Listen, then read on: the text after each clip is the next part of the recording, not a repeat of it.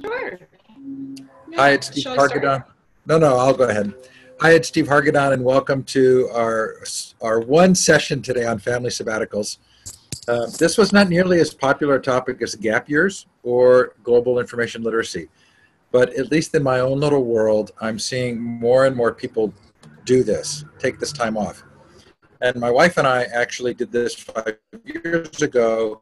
We had one child left at home, and we took a year off, and we traveled west. We didn't go to one particular location, but it was really a dramatic experience for us, and one that we're really grateful for. Okay, so Shannon Harriman, we're going to let you start.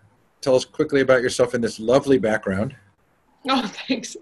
I'm here at my home in Boulder, Colorado, and my interest of this I wrote in my little excerpt is both professional and personal. I work for a company called Where There Be Dragons, where we offer programs for predominantly students, but have started a new market for adults and family and custom trips. And so my own personal experience with my family, I have two little ones. We've been able to travel quite a bit and are really committed to getting our kids outside of North America and having experiences, I think, because we're both bought into the work that Dragons has done. My husband and I have worked for the company for about 15 years, and we ourselves have had really transformational international experiences. So we've been traveling with our kids and are curious about how to continue to sustain that kind of lifestyle, personally and professionally, how to attract more and more families to really lean into the risk, I think, of and the excitement of taking larger chunks of time outside of their normal kind of pattern in their world in North America and having deeply transformational cultural experiences. So that's why I'm here. Lovely. Okay, and that raises a couple of questions that let's try and address later, right? So income level and opportunities related to doing something like this, and the variety of ways that someone could do something like this, from everything from some kind of a service-related thing to even just inexpensively moving somewhere for a period of time, depending on what someone does for work. Mm-hmm. Okay, so Laura, we're going to let you go next, and we'll let you share your slides. Sure, thank you. Hi, everybody. My name's Laura Tavares. I'm joining you from Boston, Massachusetts. I'm so excited to be in this group of, kindred spirits and people who love to travel and see that as an important part of parenting and family life. I'm an educator by profession, a former middle and high school teacher, but for the last 14 years, I've been on the program staff of an education nonprofit called Facing History and Ourselves, and also an instructor with Project Zero, which is a really interesting sort of progressive education think tank based out of the Ed School at Harvard. But I'm really here to share something that was coming more from my personal life and a passion for travel and studying abroad, which was part of my experience as an exchange student in high school in Heidelberg, Germany, studying in Ecuador in college, and then spending my entire graduate school experience 3 years in the UK. Once I sort of settled into my adult life and being a parent, even though our family was lucky to take a lot of, trips and vacations, I was really hungry for something more than that. And in particular, really wanting to give my daughters who love school and who are avid learners, who are happy to go to school every day, still an experience of learning that was outside the walls of a classroom, and to help them understand that, school is one thing, but learning is life itself for me. So I have a few slides to share that just reflect a little bit of our experience. We spent 4 months, at this time 2 years ago, we were on a 4-month family sabbatical that took us through 7 countries, mostly in Asia, Japan, China, Nepal, India, Sri Lanka, Australia, and New Zealand. So it was quite an itinerary. We spent about a few weeks in each place. And I think the first image that you're going to see here is that my daughters, who then were 8 and 10 years old, at Fushimi Inari Taisha in Kyoto. And what I wanted to focus on here in this conversation was a little bit of the educational aspect of family travel and family sabbaticals. as Steve alludes to, the bar is really high. Like, we were fortunate to have a lot of resources and jobs that were flexible so that we could take 4 months off and do this. Once that barrier is cleared, I think there is the question of, if you're traveling during the school year, how to approach the education piece and really making the most of traveling, and really being intentional about learning from that. So I have a few thoughts about that to share, and I look forward to talking more.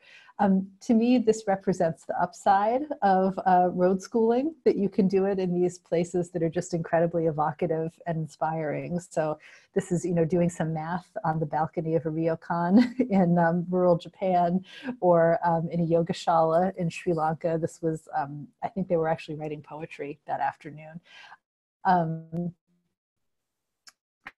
Really, this idea of learning not just in a different place, but from a different place was really important to me. So before we left, we did try to do a little bit of due diligence about understanding what were the few most basic things that we had to cover, so that when the girls returned to school in January, they would not feel like they were struggling and behind. We really wanted to tick those boxes for them. But then beyond that, we opened up a lot of space to be creative, and to be learning in the moment.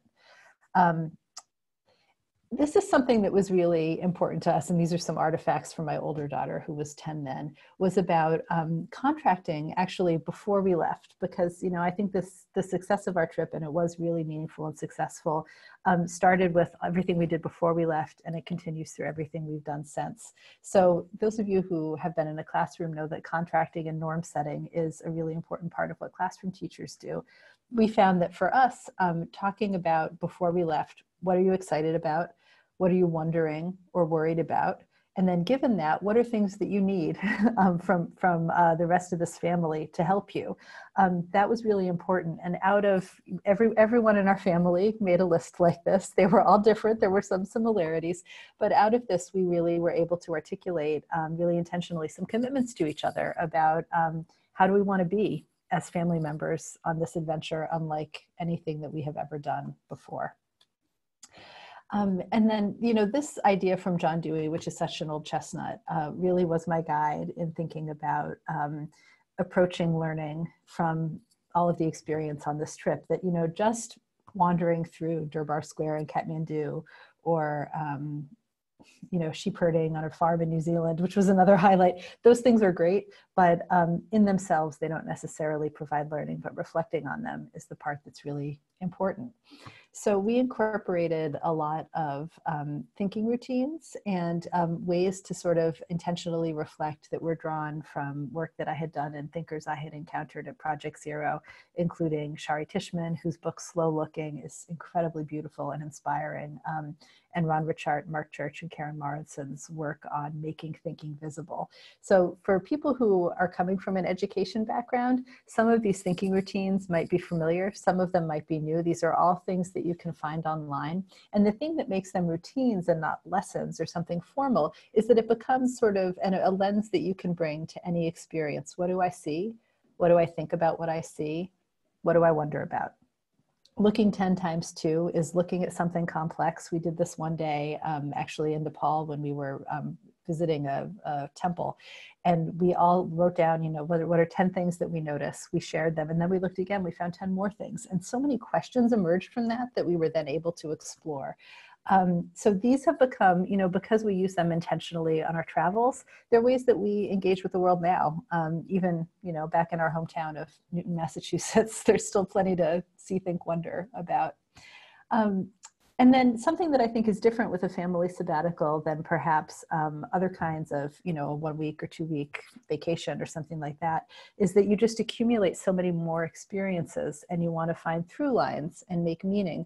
So towards the end of our trip, we were taking time with these prompts about, look back over the entirety of our experience. What was something that was hard for you? What was something that made you laugh? Some of the other prompts were something that was beautiful, something that was kind. And these, I love having this record of what we were thinking then, what we think now when we return to it. And this also is the sort of thing that, maybe you would use as dinner table conversation on an ordinary day, in addition to reflecting on more unusual experiences. And then, thinking about, I did want them to be writing, reading, sort of, keeping those muscles strong as we were traveling. But we tried to do that in the context of authentic work that was really contributing to the family's experience. So the girls we had a little blog that they wrote for. We would visit museums and they would sort of use their cameras to select a few items and think about how would you curate your own exhibit based on what you saw here or what you saw in the city today. They were navigators sometimes. They would do research and be tour guides for us. And then we also used a lot of art and, art not as sort of a project, but art as a way to learn and a way to reflect. Color, symbol, image is another really beautiful teaching strategy that you can use to reflect on a novel, on a moment in history, or on a place. And in this case, this was my younger daughter's Jane's color, symbol, image, reflecting on her time in Nepal. And they also kept visual journals that you see here. And importantly, these were things that we did together. It wasn't like, Dave and I, my husband and I, were reading on our phones or something while the kids were doing this. We would all participate. There was something very democratizing about it. What you see on the left is currently on our dining room wall. At the end of the trip, we made a visual alphabet of the trip where people had nominated, what best represents the letter B, Buddha and bamboo, what represents you, underwear, or the lack of clean underwear that we so often experienced. And then we all contributed to illustrating it. And those were things that were part of a reflective practice. And it helps this trip stay meaningful and is a sort of touch point for us. And then finally, slowing down is really important. And that is perhaps the best gift of a family sabbatical, is the chance to step out of your regular life. So I hope that many more people will consider doing something like this. This is my contact information and other resources if you want to read about what our approach was. I'm very curious to hear more from the other folks who are participating about what your experiences were, and also how you help other families through your travel company. So thanks, everybody. That's funny. So I noticed on that list, Siri was on the list of things I need. Was that Siri? Isn't that funny? Yeah. There were also, my stuffed animal. There were some very basic things. Very funny. That was great. Are you ready? Yeah, let's see if I can share my screen properly.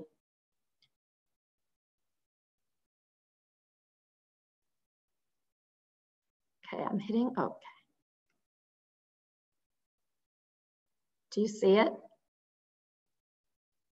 You see it? Yep. Okay. I want to say I would love to go on a family sabbatical with a Project Zero facing history professor, instructor, because those are two of my all-time favorite educational resources. I draw from them all the time, and I love, I didn't know about all that when I started my family sabbatical, so it's interesting as you two are putting yours, excuse my hoarse voice, as you're putting yours in context. Sorry, let me, okay, we'll try this again. So I did mine in 2007 at the beginning, January 1st, I think 2007 we took off. And this is my very first entry in a blog in 2007. I'd never had a blog. I'd never read a blog. Our family sabbatical began, I didn't know there was a thing as family sabbaticals. I feel like the world was very different in 2007 when we left, and we were gone for like 3 months, one term of school. And it really had a big impact on my family. So when the possibility of contributing to a family sabbatical conversation or a gap year, which I've also had experience with, or some of the other ideas in the conference came up, I thought this would be a fun thing because I haven't explicitly talked about this as much, though our family sabbatical really led to a big change in my career. And now I have 12 years of hindsight to share the impact it had on my 3 children. So I'll focus a little more on maybe hindsight. So this is my first blog post, my first entry in, it was supposed to be at home in the world, but that was taken on Blogspot. So we decided to go on this sabbatical, very spur of the moment. We had family living in the Gambia, West Africa. We were going to visit them. It was too expensive to take a winter break holiday because of vaccine costs and everything that went into it. And we thought, well, maybe we'll go for a month. And then our family living there said, why don't you come for a term of school? And at the time, I was not working in education, which I am now. I was working in economic development. And I knew that I had some clients whose work was flexible enough that I could go, but my husband could not. He was able to visit us. So made a very spur of the moment decision to go and stay with our family in the Gambia, put the kids in school. And at the time, my daughters were in 6th grade, 8th grade, and 3 going on 4 in pre-K. The 3-year-old is now 16, almost 17. And in 11th grade, the 2 older daughters are college graduates who are on their own, support themselves. I thought that I would be doing, continuing the consulting work that I had been doing. And it changed once I got there because it wasn't as realistic to do that. And I didn't think I'd do a lot of writing, but the Philadelphia Inquirer, which at the time was the main, it still is the main paper in Philadelphia. Sorry, I sound terrible. The Philadelphia Inquirer, I knew an editor there and I said, how about, I'm gonna do this crazy trip with my kids. How about I write an article for the paper about my trip? And the editor at the time said, you know, we're gonna embark on this thing called blogs. Why don't you write a blog?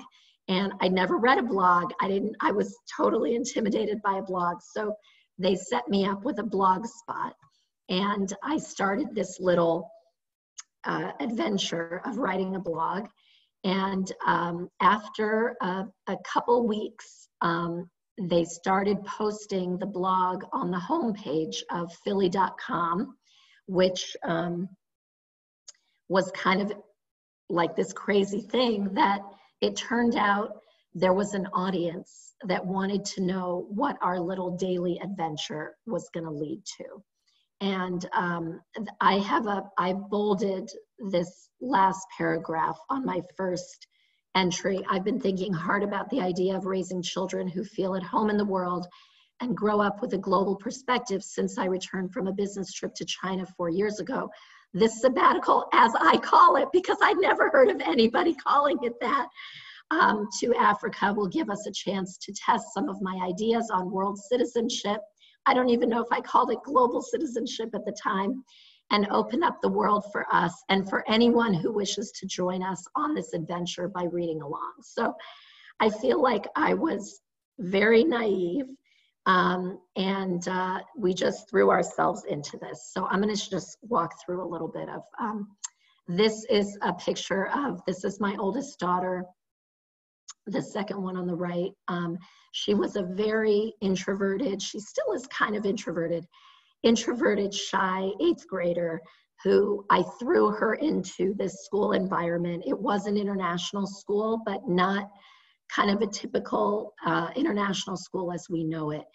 And it was a great experience for her. And I feel like this picture, I share this all the time. My new definition of global citizenship since going to Gambia is be a friend to the whole human race, because I saw this play out in my kids. There's a level of novelty that they certainly brought to the school, but it was such a wonderful way for these sort of somewhat awkward middle schoolers, they will admit, to just like start fresh. And so that was really exciting for them. They were in a British school system, which was very strange to them, very different. So academically, I don't know that it was great for them. And I certainly did not do visible thinking routines with them or anything like that. But it was, I think, personally, it was really positive. And in my case with the sabbatical, I didn't realize that it would be personally positive at the time, because I think there was a lot of difficulty, frustration. Joy was more the experience of my youngest. So this was her class, and she attended a Montessori school that did not have electricity, but it was the only Montessori school in the country. And it was a wonderful experience. And she came from a little bit like Newton, Mass, on the main line in Philadelphia, a community where she was usually the brownest or darkest child in her class at her pre-K. And now she's in a completely different environment. And I'd say one impact it had on my youngest, who's this one. And I talk about it in Growing Up Global, the book that I ended up writing following the trip. I had planned to write Growing Up Global, Raising Children to be at Home in the World prior to going on this trip. But this trip really helped me build an audience. It helped me kind of reflect a little better and sort through ideas. But a really interesting long-term impact on this child who had grown up in a pretty homogeneous environment in the suburbs of Philadelphia is that she immediately developed a very different sense of beauty, a very different sense of like what cultures she would center, what dolls she would choose, what pictures she would gravitate to. And I love that effect it had on her. She always chooses the black doll. She always is aware of the racial dynamics from age 3.5. And that had a really interesting impact on her personally. Hey, Homa. So, yeah. How many slides do you have? I just have pictures, so I can stop. Well, I wanted to just give sort of a brief intro, because I think what you're saying is fascinating. And I want you to give a whole session on this. This is too good to just limit to the few minutes. Well, I wrote a book on it. Well, of course. Let's pause there, though, because I think, let's see from Laura and Shannon, and I've got a couple of ideas of where we might go with this conversation. Because where you started to go there in terms of the impact on your kids is such a valuable piece, right? So it's something that we think about as parents, where we're sort of intentionally creating a set of circumstances for our children to grow. There is the financial piece, which, Laura, you picked up on, that I think is really interesting, right? But what does somebody say? Well, this looks very privileged to me. You know, how would I create similar circumstances if I don't have the capacity to do this? And we might even talk about that, right? Could you do a family sabbatical at home? Right? Or are there ways that you could take some of these principles and say, hey, we're going to take X amount of time and we're going to go to the other side of the city and do something. So impact on children, financial, and then what kind of options are there? Like, we don't think of people who work in other countries, expatriates, as being on a family sabbatical, but in a lot of ways, that's where a lot of the content and material comes from, right? So they're living in another culture, they're working there, and they're actually a pretty substantial group of people usually in a lot of countries. And so, Laura, what would you like to add? And Shannon, what do you care about? How do we make sure that we get enough in this conversation? Well, I think the question of what is a sabbatical is an interesting one. I mean, it's related to the word Sabbath, a day of rest. And people celebrate a Sabbath in their homes all the time. There's a beautiful book by Abram Joshua Heschel about the Sabbath that some people might, if you haven't read it, he talks about it as a cathedral in time. I'm not Jewish, but I find that just a beautiful concept. So, I do think there is, at least for our family, there was a big difference in having a trip where my husband and I were not trying to work at the same time, because a lot of what made it different and allowed us to be so intentional about how we were connecting with people and places and our own children was that we weren't doing this, juggle, which normally characterizes the rest of your life of being on time, making the lunch, doing homework, the whole thing. So, I think that was a big ingredient, as much as the fact that we were in these really extraordinary and different places. So that does suggest to me that it is an incredible privilege to be able to stop working for any amount of time and use resources to travel like that. But it does suggest to me that there might be a way to bring some of that mindset either to a shorter trip that isn't that far away, or even to how you explore, as you say, Steve, a different part of your city that you've never been to. In some ways it was much easier for us to imagine going to rural Sri Lanka than it was to imagine going to rural Arkansas, for example. But having now been to rural Arkansas since I got back, there is as much learning there as anywhere. Yeah, I was going to add to that, or just highlight the piece around pace and intention. And our experiences as a family, we've had really kind of the word sabbatical is an interesting one for our situation, in that we were both still working. And so we were doing that balancing act. So in addition to in our most recent trip, having my children, having started school at that point, I felt, similar to what Laura was mentioning in her slides, a little more of a pressure to keep my daughter, who was then in the first grade, up to a reading and math level, so that after 5 months of stepping away, she could kind of come back and reintegrate. And yet I wanted to keep the focus on the value of the experiential piece. And I was working, so I was trying to homeschool and work. And, I was down to part-time, but working from a distance and having to conduct meetings on computer screens. And we put our children in a school, in a circus camp for a while, and then we put them in a school so they could have the language integration, because that for us was really important, the actual deep engagement culturally. And we knew that if they were always with us in our care, there was a different way in which they were approaching that. So in some ways, and even in Nepal, we put them in 6 hours a day in a school, mostly with Nepali orphans. It was in Nepali medium.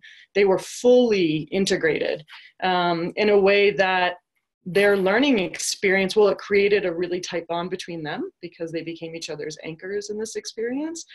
But it gave them an opportunity to create their own lens outside of the influence of us as parents.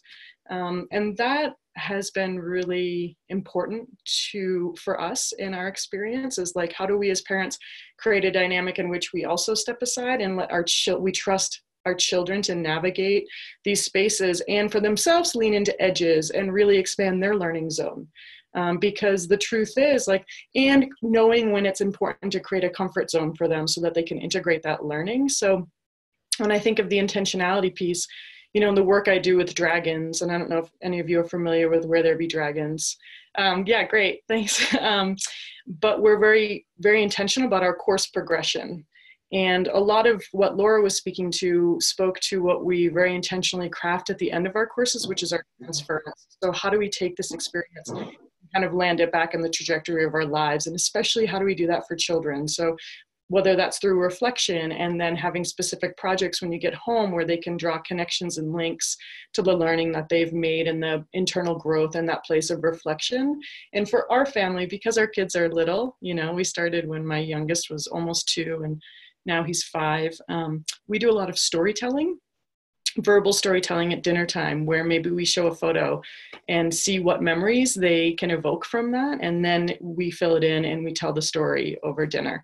And that's been a really important ritual for us to keep their memories alive, to keep that learning alive, and to find the ways that it stays, integral to the way they're living their lives here. I guess for me, when you say that, Steve, about can we do this in our hometowns? Yes, I think we can. It's about shifting the lens to see the value of experience. Something that's not necessarily being highlighted or catered to in a more traditional school setting. So I think that lens of looking around and being conscious observers and engaging with what we have access to in our day-to-day life in a different way and continue to tell those stories is really important.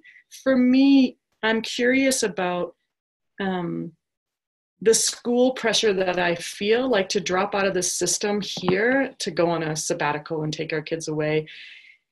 I feel like now we're almost like we've like stepped, this sounds extreme, but it feels almost like we're in this prison or something where to get out now, it's like as the kids get older, the borders get more and more narrow. And I'm like, how do we get out, like the requirements from the district and what the proposal we have to put together to get our kids out for 5 months, and the lack of buy-in to the value of the experience we're having from the kind of bigger industrial educational complex has been really shocking and disappointing to me. Like, we'll lose our seat in our school, and we lots of hurdles to jump over, and it's actually been discouraging for me. And I'm wondering, like, how do we continue to step out, like, and know that we can step back in and be seen and supported and allow the learning we've had to kind of be infused and integrated into my children's classrooms and into their experience in school? And how can that inform their classmates, or how can that inform conversations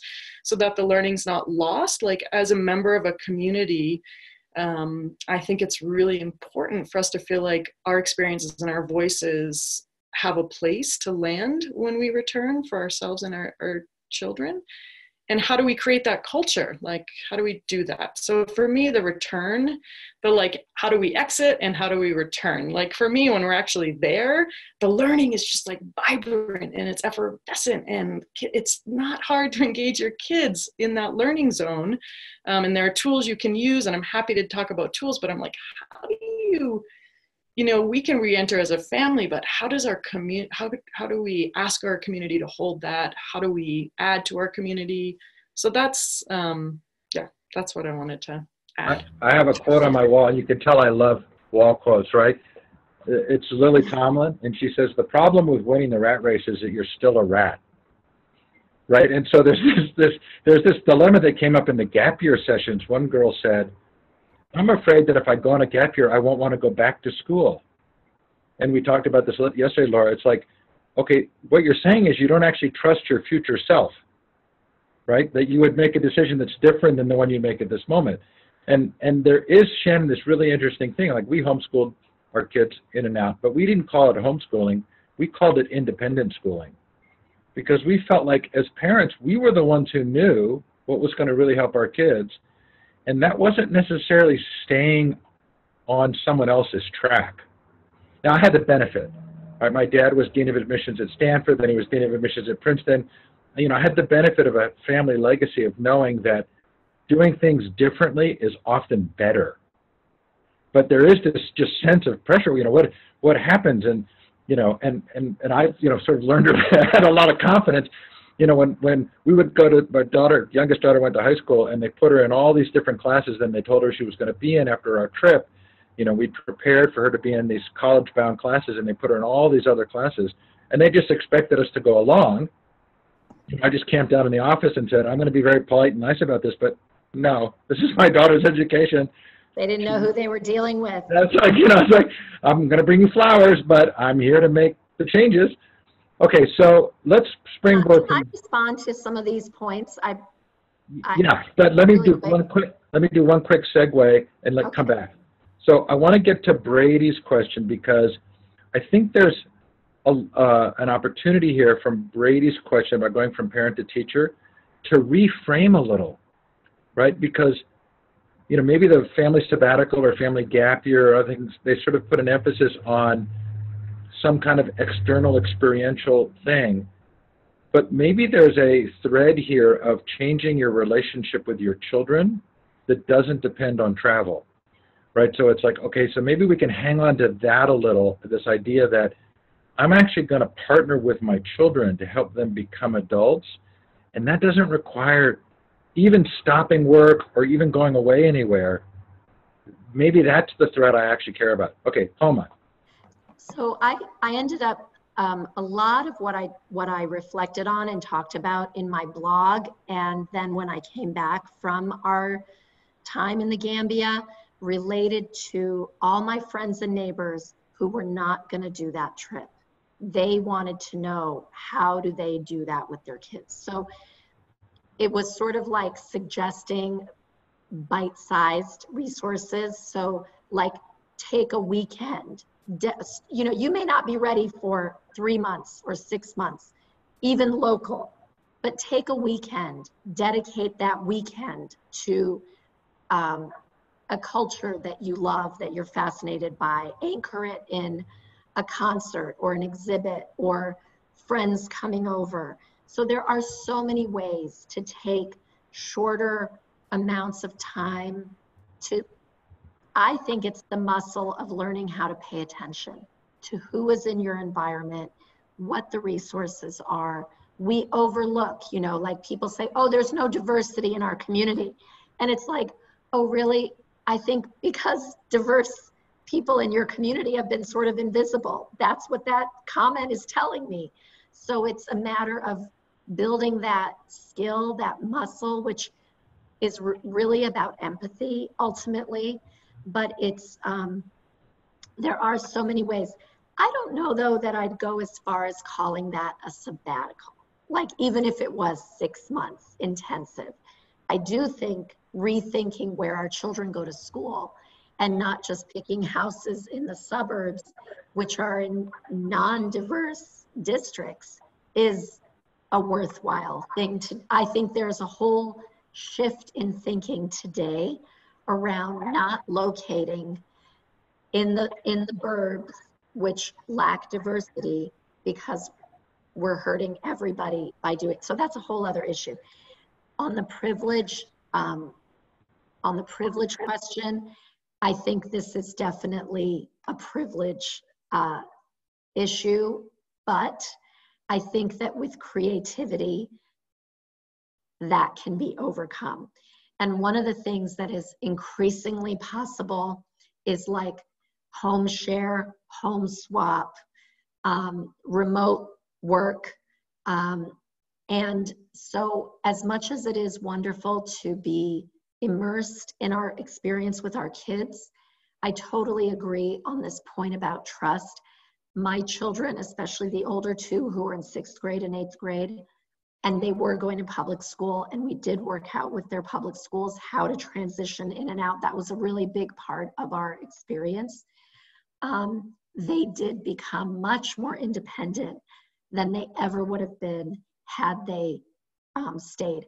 And there's a direct link between my middle daughter's experience of intense injustice and physical abuse of other children in her class to her doing a gap year, and her being very clear that it wasn't that she wasn't ready for college. She was very mature, but it was just the most important part of her education to do a gap year. And now I also see she's graduated from college.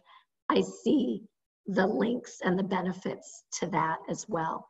But I think the privilege question can be addressed with creativity, that there are now a lot of different types of resources if someone is passionate about doing it. I think for most people, it's not even in their realm of possibility. So that's kind of our job. How do you move people into seeing this could even be possible for you? This is a brilliant conversation. Okay, so I have a little bit of a conflict because we had 2 keynotes move, and I'm going to need to go get ready another keynote room. Laura, this is your 2nd time here. I'm going to put you in charge. So I'm going to make you the host. You go ahead and finish out this conversation. I'm going to watch the recording. I'm really interested in seeing what happens. But when you're done, just end the meeting for everybody, and then the recording will process. Thanks, Laura, Homa, Shannon. Keep going. I'm wishing I could say that I can. I'm going to have to exit now too, because I have to leave my home for another meeting. So I was going to have to exit 15 minutes early. So I'll exit at the same time so I don't disrupt the further conversation. Thank you for Laura, thanks, Shannon. Laura and Homa, you're going to have free reign. You make executive Let's talk decisions. about whatever we want to talk about. Nice to meet you, Shannon. Nice to meet you too. I'd love to be involved in whatever moves forward after this conversation, if more conversations happen. Thanks so much. That's great. Thank you. Well, I would love to invite our other attendees who are here, in addition to Brady. If you have a question or a comment that you would like to pop in the chat, it would be nice to be able to, hear what has resonated for you, and if there's anything else on your minds. So let me just put that ask out there. And then maybe, Brady, since you asked that question about going from parent to teacher, I'll try to just address that first.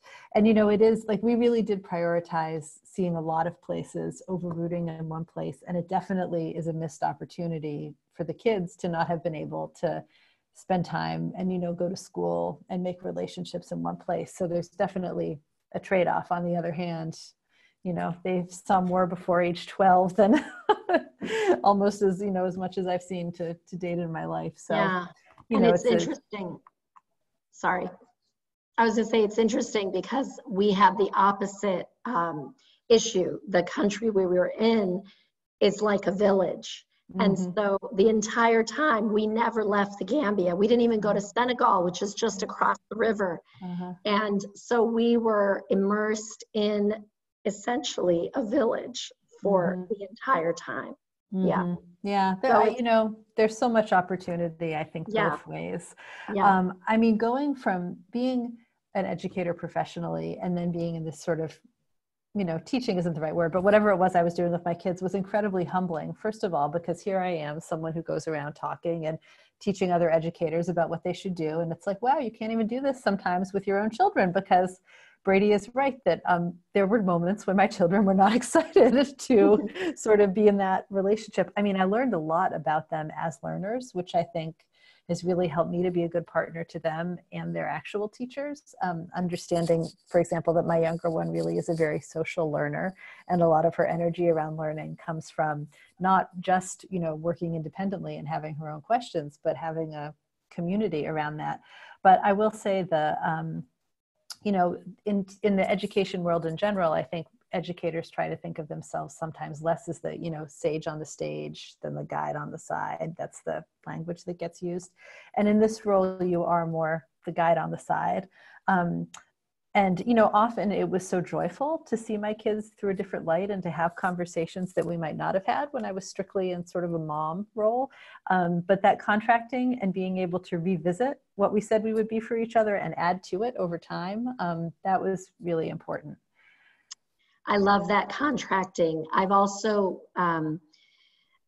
in my travel with my children and in my writing, I do talk about sometimes, I find that, people are worried about like traveling with your kids, and they're picky eaters, and they're, all these like mundane but real challenges. And these are things that we talked about in advance, even with the youngest. So my two older daughters, we also spent some time in Bolivia and Peru when they were only 4 and 6 years old. And those were I had lived in Peru and was doing some work in Bolivia.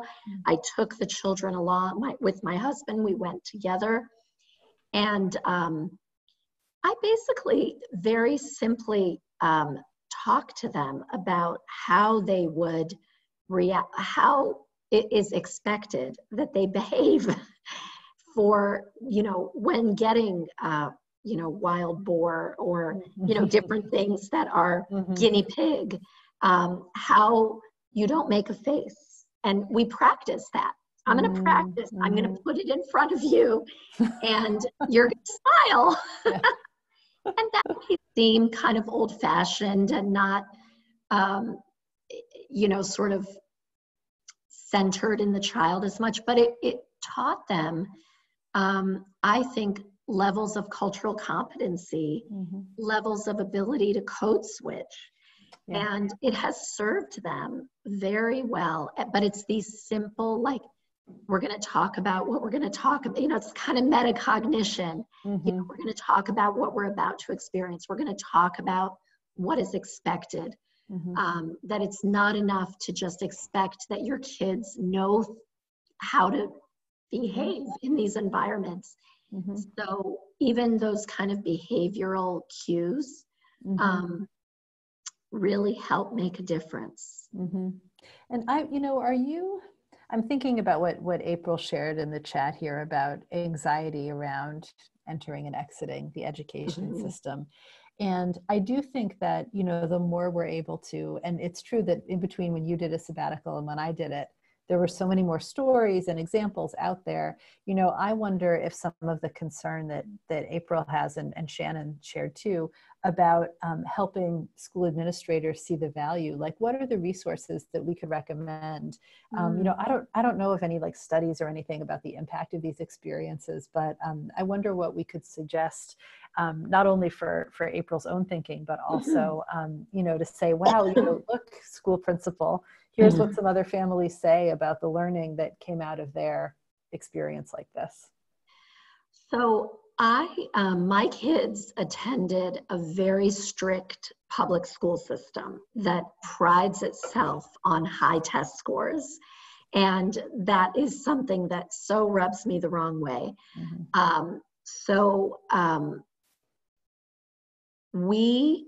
What I did I knew that I needed to set up my administration as a partner. I want to be their partner in my child's education. And I think that is a way to help your public school, help your kids anyway. That's the tuition you pay, is your partnership with them and your respect of their work. So we had a meeting with each of the teams that taught my 6th grader and my 8th grader. And those are important years. But I also saw that was our last chance to get away before high school. So we talked about what they were going to miss, what was expected of them. We did take with us math, basically the math curriculum, so they wouldn't be behind because they were coming back to school, and what books they were going to be reading.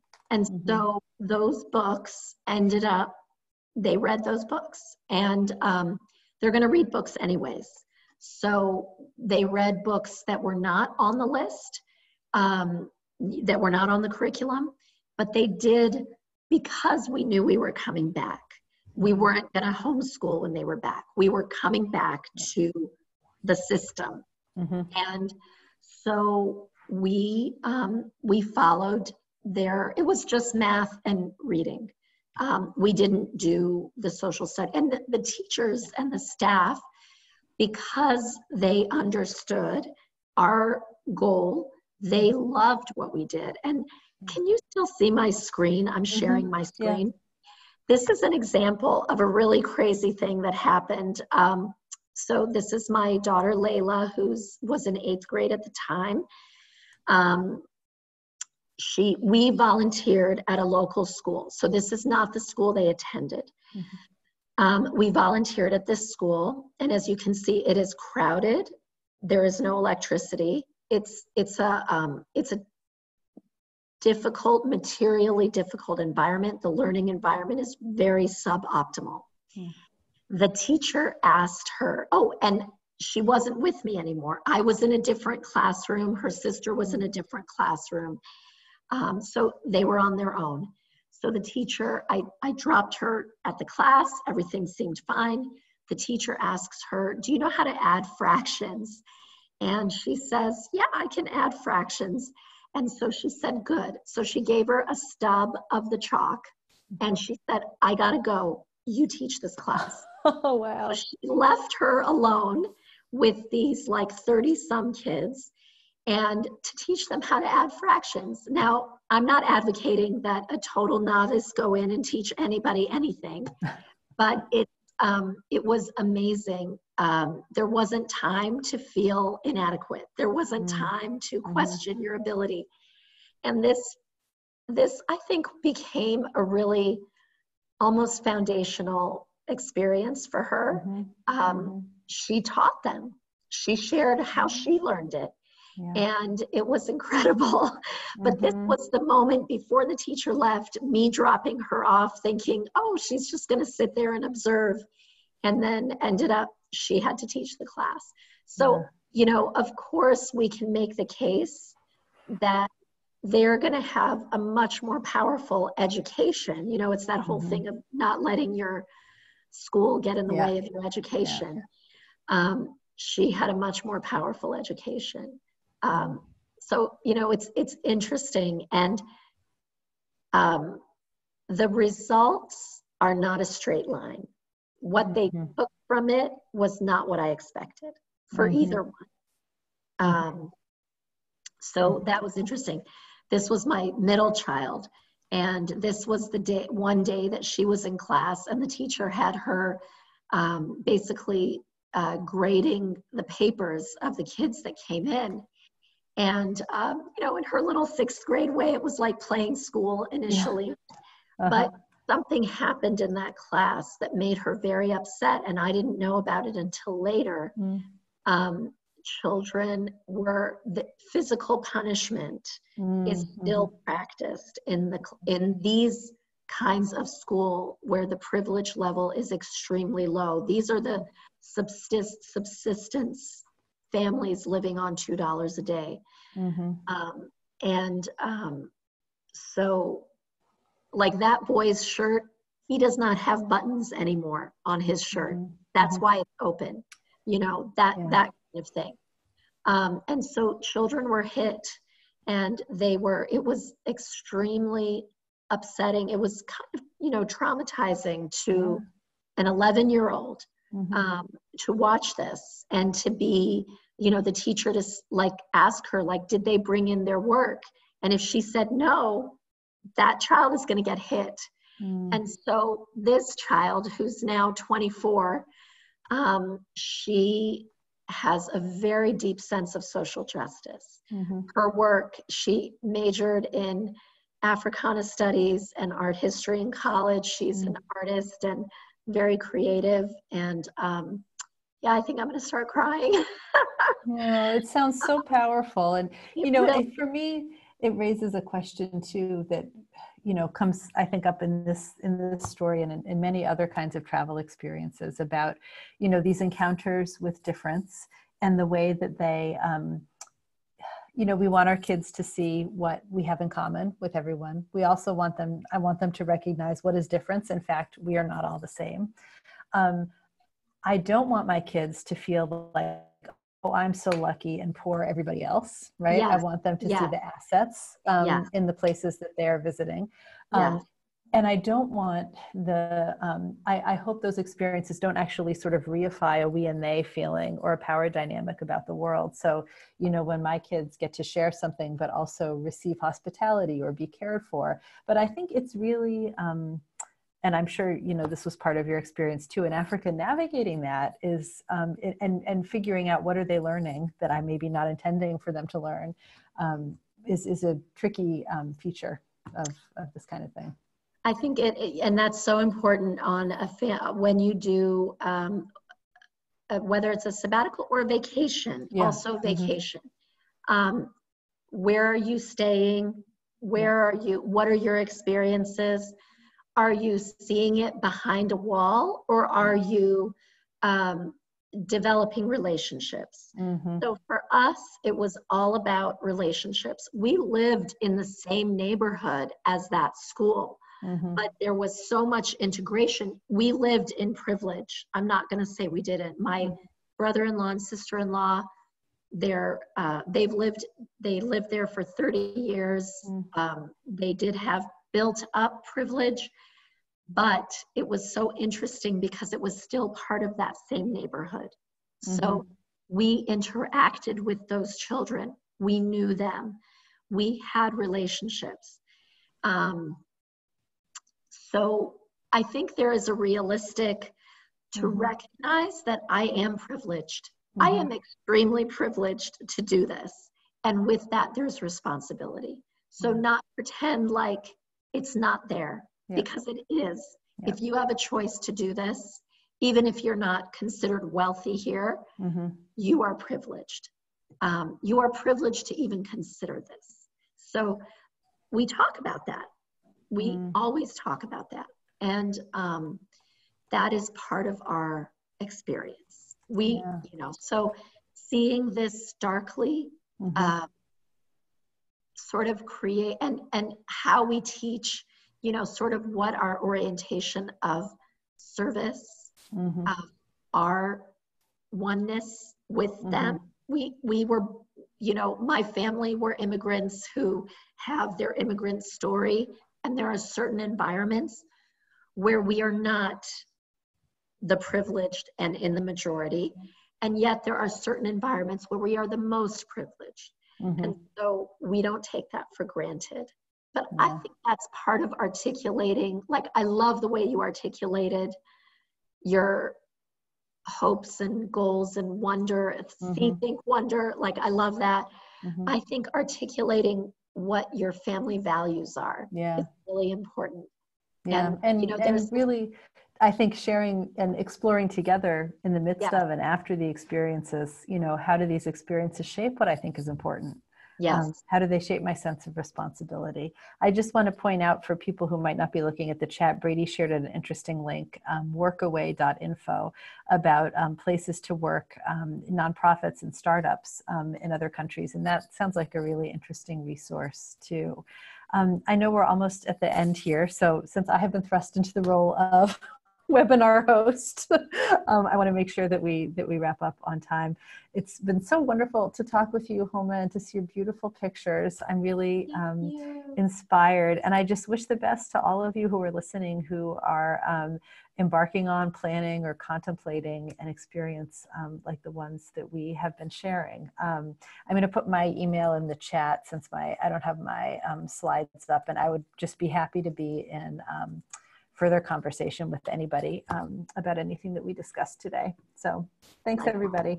Likewise. Thank you. So nice to chat with you as well, Laura. Yeah, nice to meet and you. our almost similar last names, which is That's very right. unusual. That's a rare thing, isn't it? Yeah. Thanks, you. everyone. Bye-bye. Bye.